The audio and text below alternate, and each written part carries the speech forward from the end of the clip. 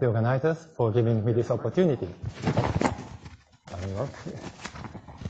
Okay, today I would like to talk about the microscopic mechanism of ion transport and reaction at liquid-liquid interfaces. I'm a chemist and I'm very much interested in liquid interfaces.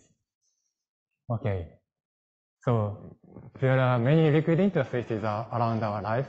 For example, liquid-liquid interface is relevant to extraction, separation, and phase transfer catalysts and sensors and so on. And liquid-gas interfaces is very important in atmospheric chemistry, in atmosphere, for example. And also liquid interfaces are quite much relevant to biological or polymer interfaces. So my basic questions, how to understand the structure and dynamics of molecules at interfaces? Probing the molecule at interface itself is a challenge for us. First, surface tension and surface potential. These are very traditional properties, and it provides lots of information about interfaces. But sometimes microscopic interpretation is very challenging. And another example is the spectroscopy, surface-sensitive spectroscopy, such as SHG, SFG, or surface X-ray. This is an example of SFG. It uses two laser lights and detects the signal of some frequency. And the beautiful point of this is it selectively detects the interface regions, even though the same molecules exist in the bulk regions. Okay. That kind of surface selectivity is essential to understand the liquid interfaces. And of course, another example, if that's important, the method is molecular dynamic simulation. It allows us to investigate liquid interfaces as if we really see. Okay. Today, I want to focus on liquid-liquid interfaces. Okay. And liquid-liquid interfaces have a fundamental function of separation, extraction, and electron transfers.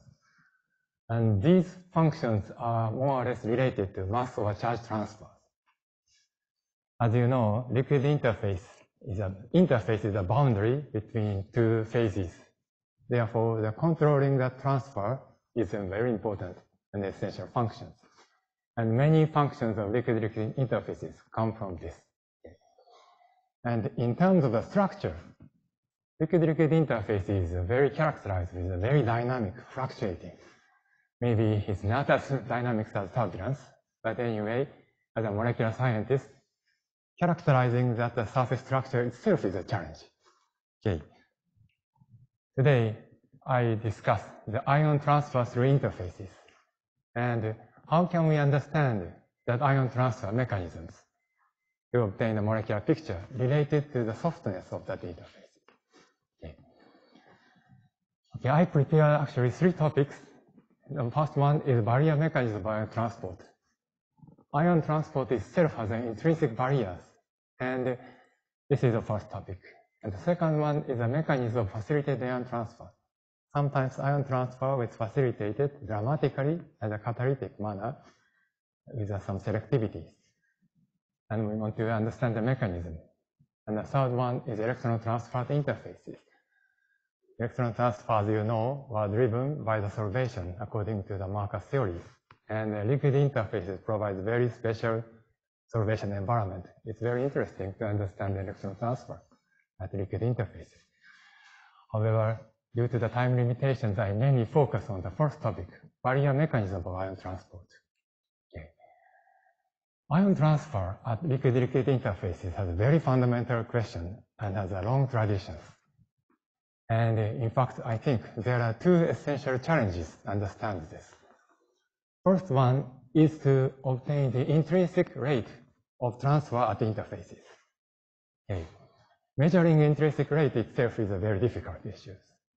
And this is a famous graph of that reported standard rate constant of tetraethylammonium through water nitrobenzene interfaces as a function of year, reported year. Okay. This is very interesting. The reported rate constant constantly increases as a function of years. Okay. Yeah. And this illustrates. Yeah, yes. Okay. This illustrates the difficulty to understand the intrinsic rate.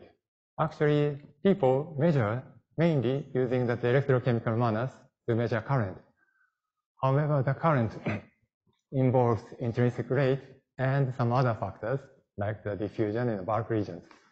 So calibrating that these other factors is a very challenge. And due to the progress of the experimental progress, including that micropipette, so now, okay, but anyway, that this is, people believe that this is a kind of artifact of the nanopipette. And these days, people tend to believe that the realistic rates fall in the 0.1 to 1 centimeter per second regions. However, if we try to understand the rate as a diffusion limited rate constant, that should be about 100. So therefore, there must be a mechanism of retardation. Okay. And people argued many things, like local diffusion coefficient at the interfaces, or desolvation plays a role, protrusion, and so on. And in order to understand that mechanisms, realistic information of interface structure is essential, okay, I think. And the second challenge is how to understand the realistic interface, including fluctuations. As I told you, liquid interfaces has a very dynamic and fluctuating. And this is a very typical example. It was first reported by Ilan Benjamin.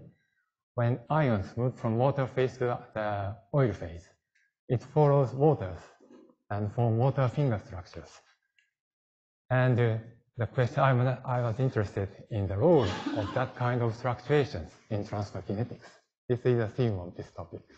Okay. So in my early preliminary research, I studied Cl- transfer assisted by a hydrophobic cations, tetrabutyl ammoniums. Okay, this is a typical picture of molecular dynamics. When Cl- moves from water phase to oil phase, first, in the presence of the tetrabutyl ammonium, first ion pair is formed at interfaces. And then, when the ion moves to the oil phase, then water finger is formed. And at some point, water finger breaks, and then that ion moves into that oil phase. Okay. And we investigate the free energy profile of ion transport without the tetrabutyl ammonium or with the tetrabutyl ammonium as a function of z coordinate, normal coordinate to that interface. Okay. I mean, the negative region is water, positive region is oil. Okay. And this is a free energy profile. Okay, as a function of Z. Cl- is a very hydrophilic ion, so anyway, this is unstable in the oil phase. However, there is some difference between that due to that the tetrabutyl ammoniums. Okay. And we see when ions moves to that oil phase, first it increases, and during these regions, water finger is formed and elongated. And at some point, water finger breaks. And then the free energy becomes flat. And we found that the breaking point of the water finger was influenced by the presence of the counter ions. Ion pair facilitate the breaking of water finger. Okay. And during that kind of the reactions, we encounter a difficulty to treat that water finger structures. During that MD simulations, sometimes we have this kind of that structure, and sometimes we have this kind of structure. Okay. Even though the position of the ion is almost same, once this structure is formed, it persists and never exchange each other during the MD simulations. So this is this gives us a difficulty to the proper sampling. Okay. So this means that the two structures should be treated at a different state. And obviously, the Z coordinate is not sufficient to describe this, to distinguish this. We need some other coordinate to distinguish the two structures. And we try to formulate that the water finger structure because this is very essential for that the ion transport process. And the water finger coordinate should be defined at instantaneous configurations, and that allows us to pinpoint water finger formation at breakpoints. And that should be continuous and differentiable. And we formulated the bottleneck distance between hydrated cluster and the bulk water, like this length. If W is small, that means the water finger is formed. If W is large, that is broken. And we found that kind of coordinate is naturally formulated with the help of graph theory. Okay. Suppose we treat each water and ions as the vertices, and then we have considered the connectivities. Suppose we have some threshold distance, and distance smaller than the threshold, it should be considered as connected, and a distance larger than that threshold is separated. And we suppose some threshold distance, and then we can draw this kind of graph.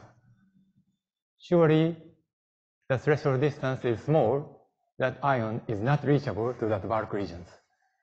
By gradually extending the threshold distance, at some point, ions becomes reachable to that bulk regions.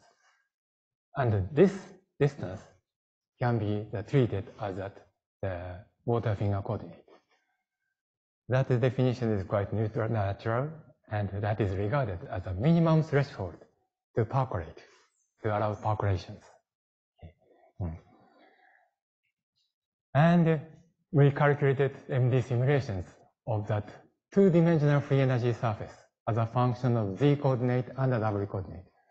Z is of course essential coordinate, reaction coordinate to describe the ion transport, and also we consider the W coordinate.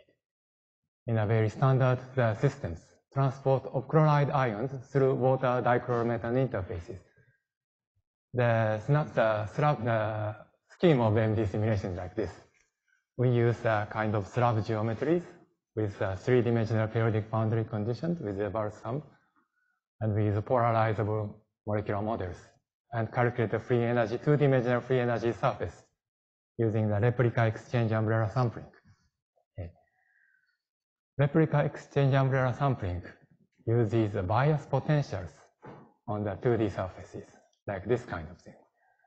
So besides that usual force field between the intermolecular interactions, we put some bias potential for the ions. This actually the limit the regions, the sampling regions. And we put this kind of umbrella samplings at various points and run in parallel. And sometimes we switch the potentials occasionally according to the metropolis criterion. So these parallel samplings allows us to perform extensive and uniform sampling over the 2D surfaces. And by analyzing the set of the empty simulations by the weighted histogram analysis, we obtain the 2D surface. Okay. And let's go to that result. First, we discuss the very conventional one-dimensional surface as a function of Z coordinate. This is like this. This is consistent with the previous works. The free energy of transfer is calculated to be 16 kilocalorie per mole, which is reasonably consistent with the experiment. So we surely see that no barrier, which is also consistent with the former calculations. Okay. Then I will show the two-dimensional surface as a function of Z and W, and this is the contour of this. Okay. I will show that there is okay. So first I show the snapshot of this. Ions is in the negative side, means that the ions is embedded in the water surface like this. Okay. And there is the valley here. Okay. And this valley is characterized by the small w. Okay. So actually, this barrier means that water finger formation. Okay. And I will show the snapshot here.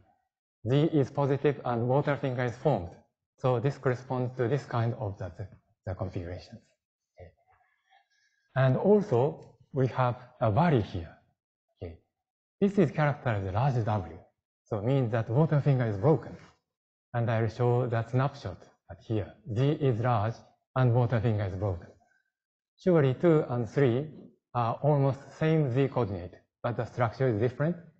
And the difference can be well characterized by that water finger coordinate. Okay. And that is separated by that barrier. Okay. And I also show the cross sections of the 2D surfaces. at various z point, like this ones or this ones. Okay, and I just show you there is a ridge here. Okay, and in the smaller W regions there is a minimum here, which is characterized by that water finger structure. And the larger region is characterized as a broken water finger, and that is separated by that barrier. And I also show the relative population at each W point. The sometimes relative population is characterized by the Boltzmann constant of that free energy. So I integrated along these regions or these regions to see that the ratio of the water finger formed and broken water fingers. Okay. And we surely see the structural transition occurs around these regions.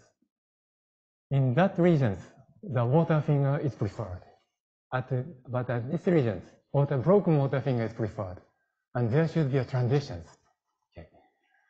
And if we overlap it, this is at the conventional 1D surfaces. Structural transition nearly corresponds to the breakpoint of the 1D surface. Okay. And I want to discuss why that kind of the bistable states appears. Okay. Because of the two competing factors. In terms of ion hydrations, water finger formation is preferred. Okay. However, in terms of surface tension, this is very unfavorable because the surface is quite much distorted. Therefore, due to the two competing factors, the two stable structures appears and a barrier in between. And by the way, I also investigated the hydration number just after that water finger is broken. Okay. And this is a distribution of the hydrated waters. And we found that the water number is very large. Average is about 10. However, in that average cluster in the bulk dichloromethane is about 2 or 3. Okay. Therefore, this means excessive hydration. And there must be some relaxations after that. I'm also very much interested in the relaxation process after that. Okay. But maybe I'll talk in the future. Okay, so far we considered that the free surfaces, but the realistic ion transverse appears with the assist of the external field. Therefore, we put some external field. Okay. Exact amount of external field is unknown, so we assumed very typical values, 0.1 volt per nanometer or 0.2 part nanometers in the electrochemical measurement. Surely that ion is asymptotically stabilized in the positive regions, so the barrier appears. In the case of 0.2 volt per nanometers, the barrier is estimated to 7 kilocalorie per mole in the 1D surface. Okay. Now, we also consider the 2D surfaces. And the structure is similar, but this region is asymptotically stabilized in that case due to that external electric field. Okay. Now, we find that the path should be like that one. And there is a saddle point appears here, around here. And the position, height of the saddle point is 11 kilocalorie per mole. Surely there is a difference by 4 kilocalorie per mole between 1D surface and 2D surfaces. Okay. And I want to see that meaning of the difference. Okay. 1D surface is a kind of projecting obtained by projecting of the W surface. It's almost equivalent to trace the minimum point at each Z point. So therefore, this corresponds to like this. Okay. However, realistic path is like that. Okay. So this shows that this barrier is missing in the 1D surfaces because the transition occurs almost in the perpendicular directions. So therefore, this hidden barrier does not show up in the 1D surfaces.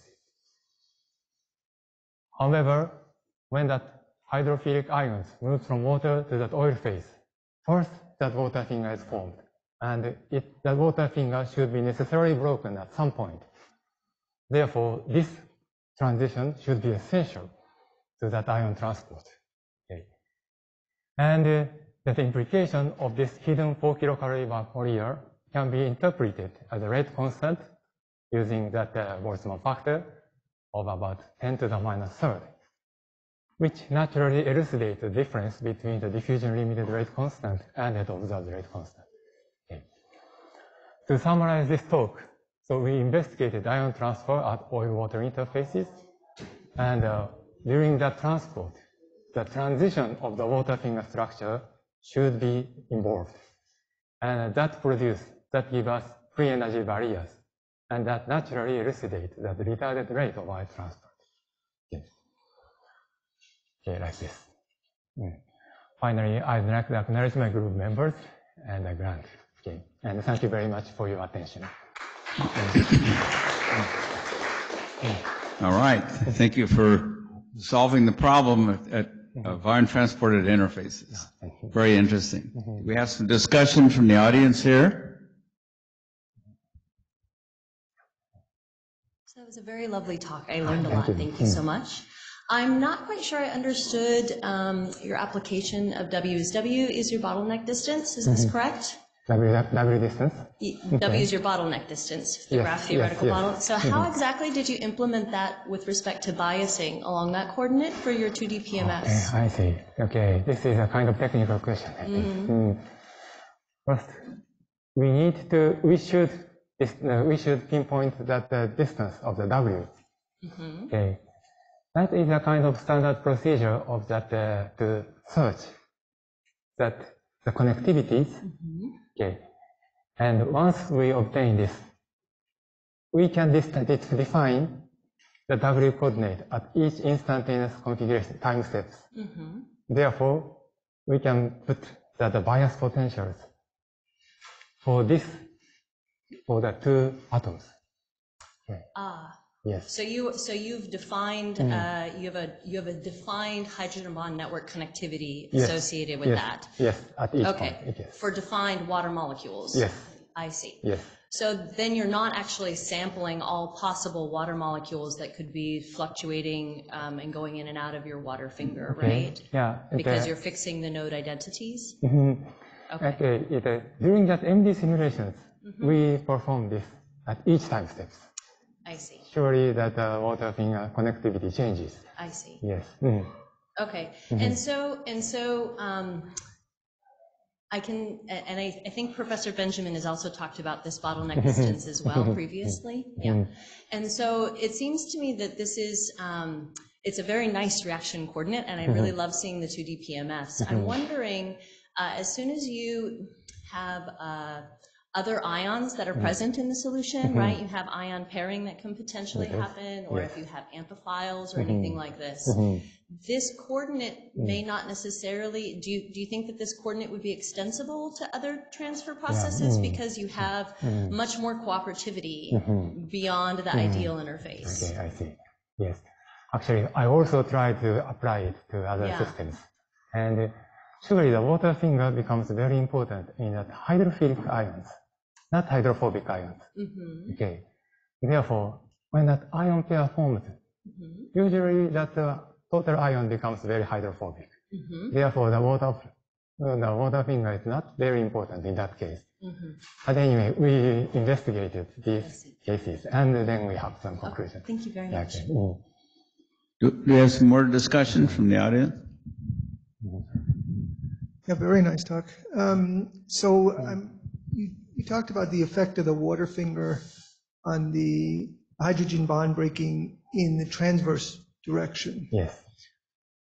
So one might also expect that there's, in the plane of the interface, that there would be some impact both as the ion passes through and the water finger starts to form, also when the water finger breaks and the water molecules relax back. Yes. So have you considered how that changes the fluctuations of the interface or any other aspect of the interface? I mean that after the water finger breaks? Well, both of these processes, right? The water finger, when it's formed, has to have some impact within the plane of the interface, and also when it breaks, it has to have some impact as well.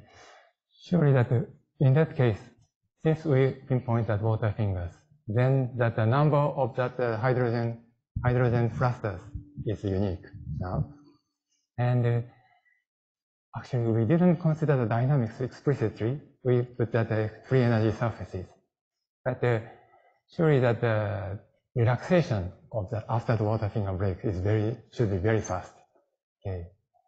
Maybe I don't know if I answered your questions. Okay. Yeah, so I guess I'm wondering not just about the speed, but also about the length scales. Length scales within the interface. I see. Okay. I mean, is it just going to be locally damped, or do you expect it to set up additional wave fluctuations on the interface? And surely that when ions are present, there may be, I guess, that the fluctuation is changed, and maybe that the total fluctuation depends on that the density. Surely that the fluctuations around that ion should be very different. I'm sure. And I also investigated the length, this distribution of the length of the water fingers. Okay.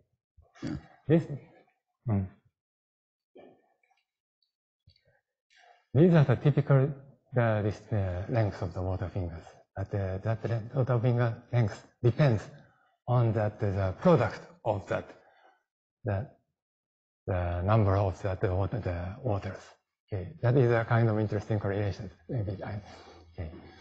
I mean, for the reachable case, yes. The extension has to be the same XY position, but after you break it, you can have many different XY positions for the right at the break. And so there may be some entropic issues to consider to get the exactly where the break occurs. Yeah, okay, yeah. So here's some more discussion from the audience here. Yeah, I have a very nice talk. I have a couple questions of the tools of the trade that you might use to look at your reachable and non-reachable. When you look at HPLC or mass spec or nuclear magnetic resonance, which of those three would you find most useful in studying this further? Sorry. Sorry. Okay. Which tools do you tend to use to look at the reachable versus the ionic versus the? I don't like to use the word ligand, but you're not. 100 different definitions for the same I think in terms of the software, I'm sorry? in terms of software, we wrote by ourselves. So this is all software. This is not laboratory stuff. Not the laboratory stuff. Okay. We have more discussion from the audience here.